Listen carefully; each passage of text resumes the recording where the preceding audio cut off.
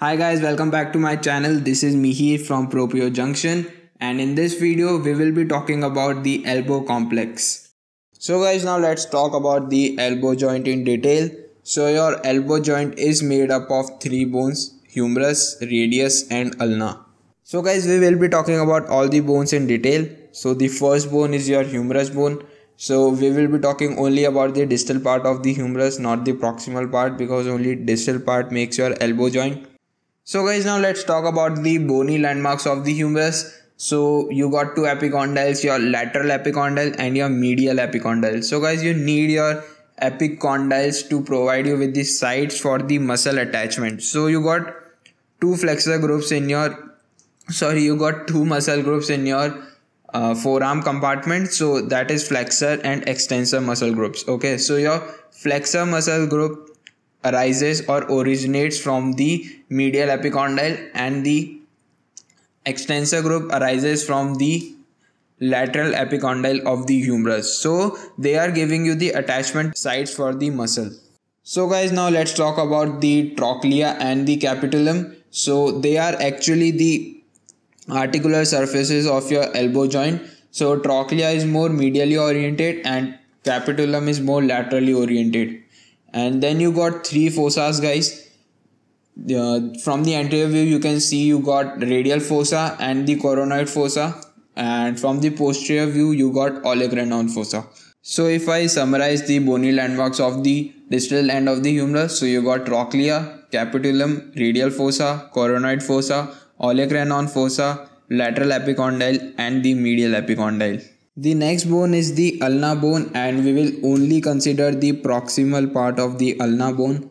So now let's see the bony landmarks in the proximal part of the ulna bone. So you got the trochlear notch, as you can see in this picture. So actually trochlear notch articulates with the trochlea of the humerus. And then you got the coronoid process, and you can see it is a bony projection. So when you do flexion, the coronoid process actually lodges into your coronoid fossa of the humerus. Next is the radial notch of the ulna. So at the radial notch, the ulna bone articulates with the head of the radius. And the next is the olecranon process. So when you do extension of your elbow, so actually your olecranon process lodges into your olecranon fossa of your humerus.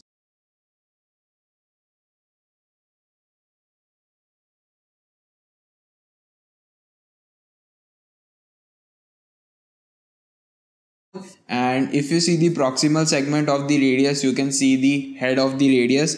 So the head of the radius articulates with the capitulum of the humerus, and you can also see the radial tuberosity. So on radial tuberosity you got your bicep brachii tendon. Your bicep brachii tendon attaches on the radial tuberosity, and you also got the shaft of the radius. So guys, now let's summarize the bony landmarks of the radius and the ulna.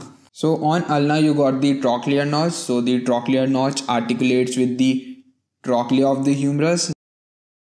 Then you got coronoid process. So when you do flexion of the elbow, so at the end range of the flexion, the coronoid process lodges into your coronoid fossa. And then you got the radial notch. So on radial notch, the ulna articulates with the head of the radius. So and then you got the olecranon process. So when you do the extension, and at the end range of the extension, the olecranon process lodges into the olecranon fossa of the humerus. And on radius you got the head of the radius, which articulates with the capitulum of the humerus, and then the radial tuberosity and the shaft of the radius.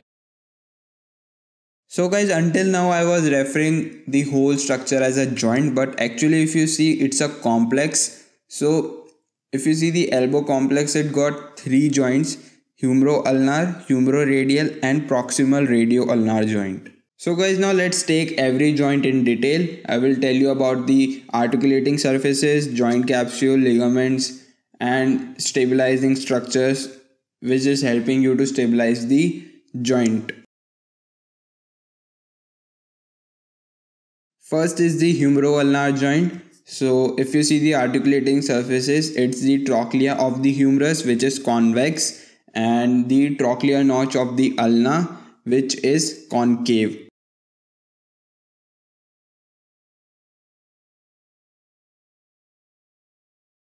So guys, now let's talk about the humeroradial joint. So the articulating surfaces are the capitulum of the humerus and the head of the radius. So if you see the head of the radius, it has a slightly cup shaped concave surface called the fovea, if you see from the superior view, and it is surrounded by a rim, and the head of the radius is concave, and the capitulum of the humerus is convex. So guys, the last joint is the proximal radio-ulnar joint, and the articulating surfaces are the head of the radius and the radial notch of the ulna, and the movement available at this joint is the pronation and supination.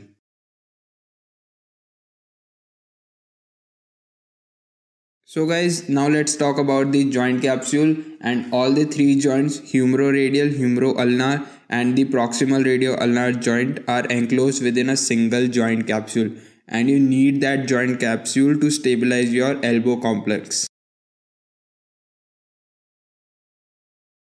So guys, now let's talk about the ligaments of the elbow complex. So the first ligament is the ulnar collateral ligament, and ulna is on the medial side, so you can also say this ligament as medial collateral ligament. So your ulnar collateral ligament contains three bands: the anterior band, the posterior band and the inferior band. The inferior band is also known as oblique band. Functions of the ulnar collateral ligament is that it will resist the valgus force, the force you get on the elbow laterally. And second function is that it will limit the extension at the end range of the elbow extension movement. So this ligament will also help you to provide the reinforcement of the humeroulnar articulation. So guys, the next ligament is the lateral collateral ligament complex. So this complex contains three ligaments. First is the radial collateral ligament, second one is the lateral ulnar collateral ligament, and the third one is the annular ligament. So guys, the first ligament is the annular ligament, and it encircles the head of the radius, so it keeps the radius head in position.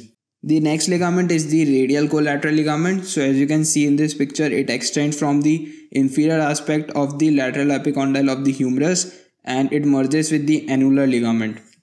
And guys, the function of this radial collateral ligament is to provide reinforcement for the humeroradial articulation, and the second function is it will provide you the resistance to the varus force, the force you get medially on the elbow. So guys, the last ligament of this complex is the lateral ulnar collateral ligament. So as you can see in this picture, it extends from the inferior aspect of the lateral epicondyle of the humerus to the edge of the annular ligament and inserts into your lateral surface of the ulna. So the function of this ligament is to provide you with the posterior lateral stability, and also it helps you to reinforce the articulation of the humerus and the ulna. So guys, now let's talk about the carrying angle or the cubitus valgus. So to get this angle, you have to do full extension of your arm with supination. So this angle is between the axis of the humerus and the vertical axis of your forearm, and it is caused by the articulating surface of your humeroulnar joint. Carrying angle permits the forearm to clear the hips in swinging movement during walking, and the average angle in full elbow extension is 15 degree. So guys, in women the carrying angle is more because of the wider pelvis. So guys, we got two abnormal carrying angles. So the first one is the excessive cubitus valgus, in which there is increase in the carrying angle, and second one is the cubitus varus, in which there is decrease in the carrying angle.